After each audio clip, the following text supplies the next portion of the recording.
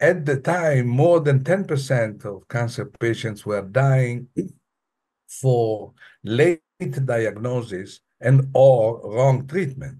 So cancer is a reflection of the inequalities of the world and the big injustice where good part of the poor smoke. I wanted to put the accent on learning rather than teaching. And you can't be a good oncologist if you don't know how to handle the why me question. Hello, everyone. I'm glad to meet you again Beyond the Cancer Diagnosis interview series. Our guest today is Dr. Alberto Costa, CEO of European School of Oncology. Dr. Costa, thank you very much for accepting our invitation and welcome to our interview series.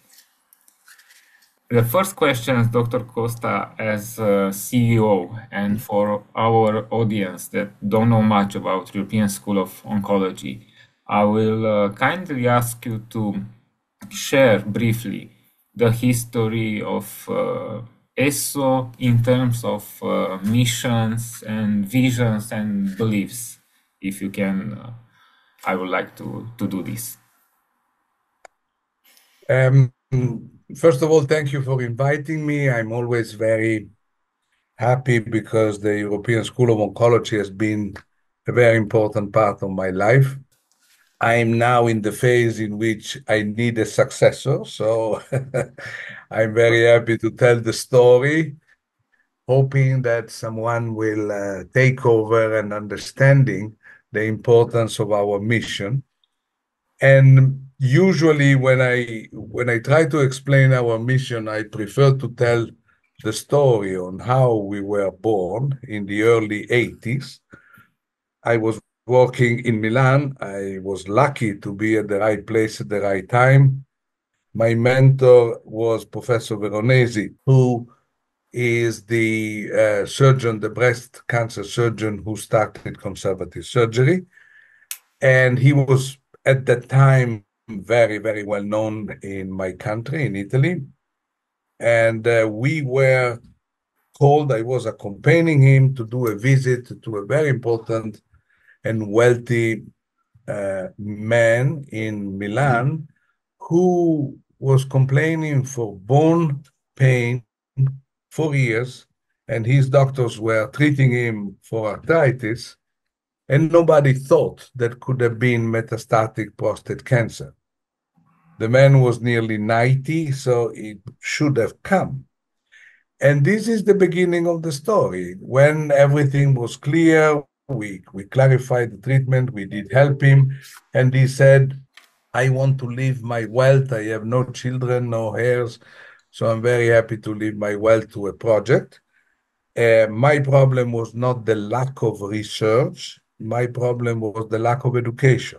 The fact that my doctors, my nurses didn't think of the option of a prostate cancer. So I would like, and we went to explore, and we realized at the time more than 10% of cancer patients were dying for late diagnosis and or wrong treatment.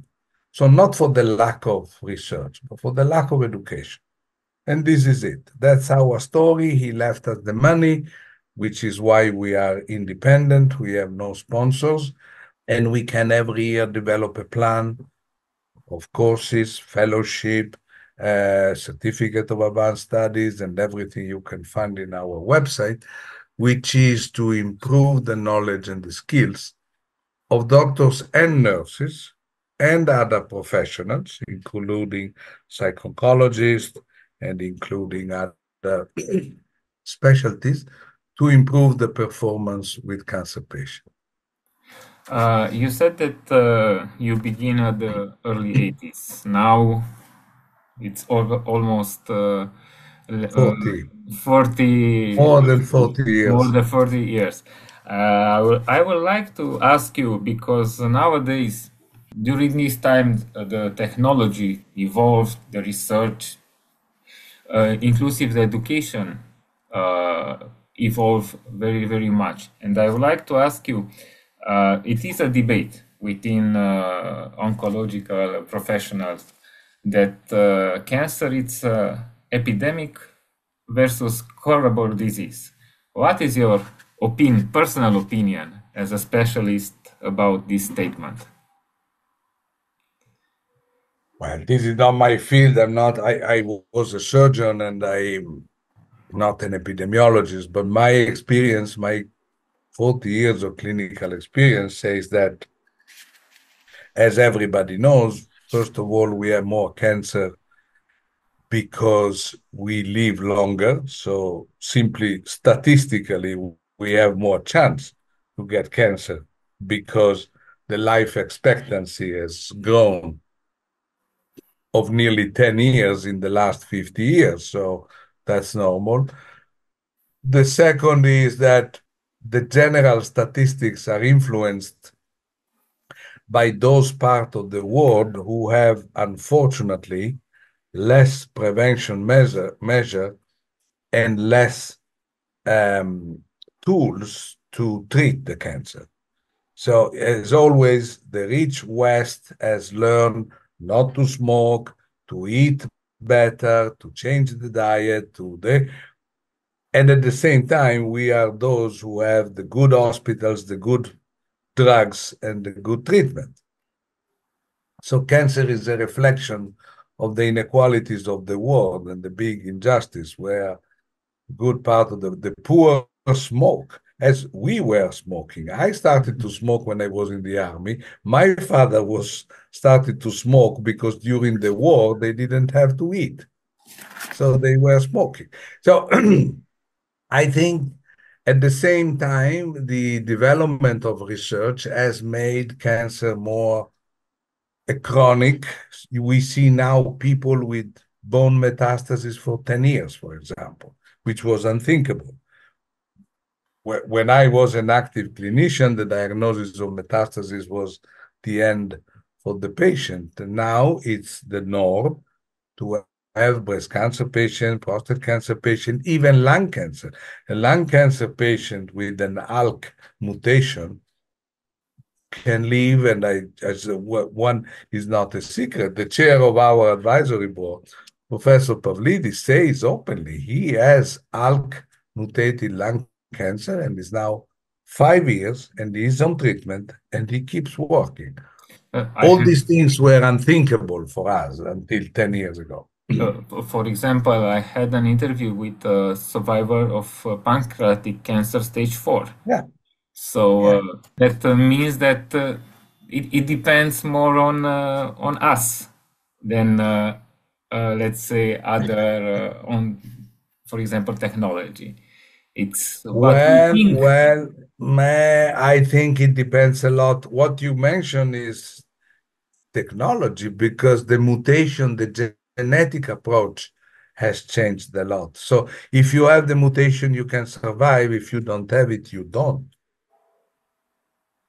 I don't know. Actually, I this is understand. one Yes. of the problems because so many patients say, but why?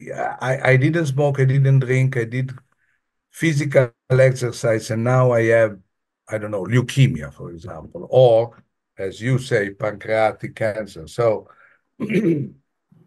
still the serendipity and the random chance in life exist a lot. But the SO main vision remains patient first. This is the Absolutely. yeah, Absolutely. because we mentioned before the interview the European Cancer Organization, and they are working intensively this year and during the mandate of Csaba on inequality in cancer care. Sure. What do you think it's the field where we can feel this inequality? I had an interview, for example, with a psychologist in the US, and they say that the first inequality comes in the options that the patients have on its own resources. So if you have good resources, then you can have a good cancer care. If you don't, you don't have. What do you think about this? It's like education. If you have resources, you can send your children to the best schools. If you don't have, your children will not go to school. And health is the same. That's why it's a general problem on the inequalities of the world, and particularly in Europe. Don't forget, we are very fond of the fact we are European School of Oncology. Nothing against the rest of the world, but we do not do any activities in Australia, in Africa, in China. We are focused on Europe. This was the will of the donor, of our endowment giver. Um, and that's why also we have focused since the beginning our activity on the inequalities between West and Eastern Europe. We have been the first investing a lot because, Unfortunately, I know. I come from as you Romania, know, from the Eastern Europe, so it's a huge gap between Western Europe, Eastern Europe in terms of access to cancer care or access to absolutely good cancer care because good cancer care. you have cancer care, but you don't have good cancer care. So this is, let's say, a thin difference, but very, very important because it's not enough to have access. It's enough to have good and performant access to cancer care. So technology in this case and also in Europe counts a lot. Yeah. But Um, also education to put the patient at the center, because this was not, again, paradoxically, you can have a more liberal and more philosophical and more holistic approach in the rich countries than in the poor. Because when the cake is small, everybody wants a slide and with no discussion. yeah. It's a luxury. Unfortunately, you are right. Yes, it's a luxury, and I'm going back to education again because nowadays, all over the world and also in Europe, there are a lot of debates about how the education in the field of oncology should look like, and ESO motto it's learning to care. Yeah.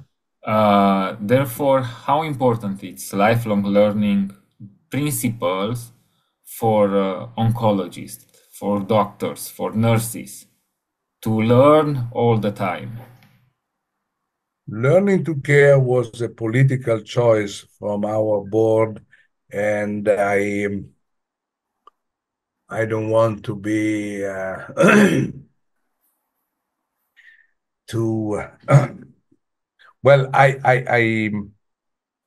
I like exceptionally to take the credit for having been the one who proposed this motto, because the Congratulations. original motto was, of course, teaching to treat. And this was the difference. I wanted to put the accent on learning rather than teaching, because all schools at the time were focusing on teaching. They are focusing, like the hospital were focusing on doctor rather than the patient. The school were focusing on the professor rather than the students. But for us, the most important part was the process of learning. Teaching, we can change. We invite constantly.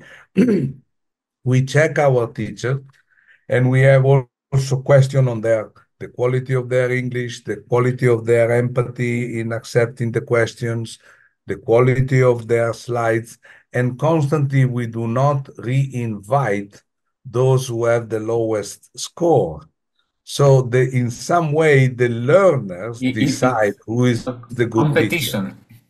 Yeah, and the learner says, "This I've learned. This guy was right, and this one may be a great scientist, may be a great clinician, but he's not capable to teach, to transfer." So the accent is on learning, and the accent is on care instead of treat, because treating is a protocol, is a dose of a drug, is a procedure for surgery, but caring is different. Caring is remembering and being fully aware that the part of the body that you are treating belongs to a body, and this body has a soul and has a life and has a family and has a history.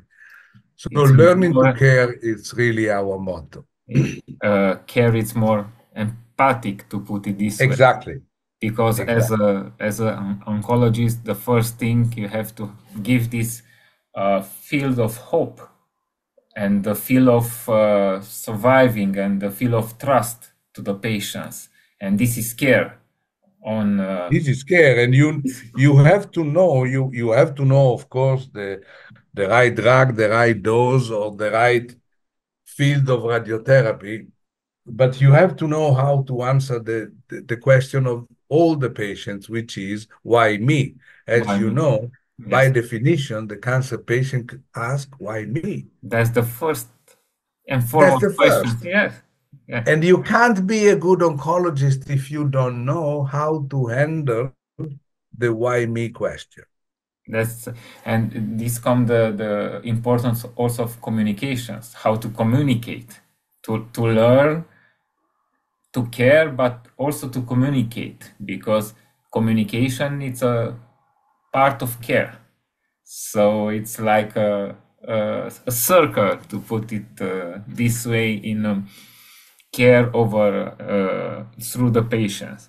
You mentioned that ESO it's mainly focused on Europe and European institutions. I would like to ask you if ESO has partnerships outside Europe, for example, with International Psycho-Oncology Society or World Health Organizations or other NGOs outside Europe, if you have partnerships or collaborations on specific subjects. Yes, we do, but we have a generous budget every year, but limited. So our job is every year the family of the donors tell us how much we can spend. We prepare a plan. We tell them what we would like to do, and we do. And this has been working very well for years. So by definition, we can't do much. And in the past, we were a bit, oh, we can do this, we can do that. We have done, for example, a special program. We supported the first breast cancer and colorectal cancer screening in Georgia, for example. And we are very proud of that. And we have beautiful links with that country. Or we have done similar thing. We've done a specific plan in Kyrgyzstan because they didn't even have the knowledge to dose the receptors, the hormone receptors of breast cancer. So we started from scratch and fun. But more and more, we think that this is not our mission. We are not the WHO. We are not, of course, with international societies, we have a link, but mostly with the European offices. For example, CEOP, pediatric, we do a masterclass every 2 years with them, but with COP-E, COP Yeah, Europe, because yeah, we can't. yeah. Because We I can't do am. everything. Yeah, and you mentioned pediatric, which unfortunately nowadays it's like an explosions of new cases in pediatric oncology. Now I would like to talk a little bit about also about educations and the COVID period. Education, as I was a student and I do my education, I'm still doing it. It's better when it's face to face, like going to see, have this empathy with the professor and the professor with the students. What about the period of COVID? How hard was for ESO to move all the courses in online in terms of message that should be received? Well, I must say, we have been lucky in this because COVID came when we were already doing EASO for years. We had the original dream of having a kind of a weekly meeting, which started more than 10 years ago, every Thursday at 6 in Central European time. So 7 in Athens and 5 in Dublin and 12 in New York. So we had this weekly appointment called the Grand Round every Thursday, every week on Thursday. And in some way, this was a kind of anticipation on what then happened with COVID. So we had the experience, we had the knowledge, we have the calendar, and we had to expand that way for 2 years. For the same reason, now we are reducing the activity online a lot and going back to the activity in presence because now many other people are now doing with the experience of COVID, they are doing online education. So it's not a necessity for us anymore. We go back to our core activity. which is We we try to offer we offer a course for medical students who want to understand whether they could become oncologists. And then we have the master class, and then we have the certificate of advanced studies, and then the clinical training centers. We give the fellowship to go practically in a cancer center, and including the center in Cluj. in addition to these questions, you are returning back, let's say, in the classroom, to put it this way. Yeah. What is your opinion about artificial intelligence in the field, let's say, first of oncology, because this is the specialty? In education or in oncology in general? Both of them. Which one you want to take it first? Which Well, in education, I love because I am a very fond promoter, and my people will tell you that sometimes I exaggerate, but we are finally capable to have more and more better quality simultaneous translation. I think that this story of forcing everybody to speak English has to finish. Everybody has to express himself or herself in his own language, be capable. And now, as you see, the artificial intelligence is making very fast and beautiful progress in this. I was shocked. For the first time, I went to a meeting in Athens, and with my cell phone, putting the camera, I was looking at the slides and you have the in Greek and reading them in Italian, not even in English, in Italian, in my language. So we are promoting this so much, and we dream of doing courses where everybody can follow the course in his own language. And this story of the so-called bad English as official language, I hope it will finish because it's not true. It has always given an advantage to the mother tongue English speaker who looked more intelligent, more competent, but they just knew the language better. It was a matter of language. So to me, this is, yeah, artificial intelligence very welcome for the education. communication in language. And in And oncology, as you know, the experiments are very nice. The application to screening, for example, breast cancer screening, the computer is probably more capable than the single radiologist to find a suspicious lump, a suspicious image, or in dermatology. I remember the famous paper where 5 German dermatologists were put against the computer and seeing a number of images and saying, is this a melanoma or not?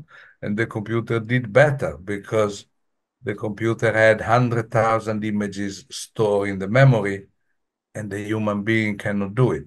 This is not replacing, of course, oh, but yes. these are welcome should be treated as a tool. Absolutely. As Yeah. a tool, yeah. Very welcome as a tool. As a Sure. tool, yes, of Yeah. course. We are now at we approaching the final of our interview, and I would like to ask you one last question. As let's say one of the founders of ESSO, now the CEO of ESSO, how do you think is going to look ESSO in the next decades? Let's say in the next 10 years, with all this artificial intelligence, going back to face-to-face learning,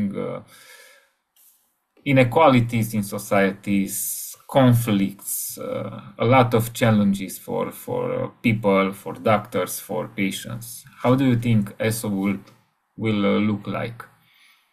As an entity, as an institution within I European. really hope that we will manage to preserve our original mission. I understand we have been lucky because very few people have the chance to have money to do activities without conditions. So we are super lucky to have no commercial sponsor and we can decide. And people know that when they come to ESO, they can say what they really think because there is no influence whatsoever.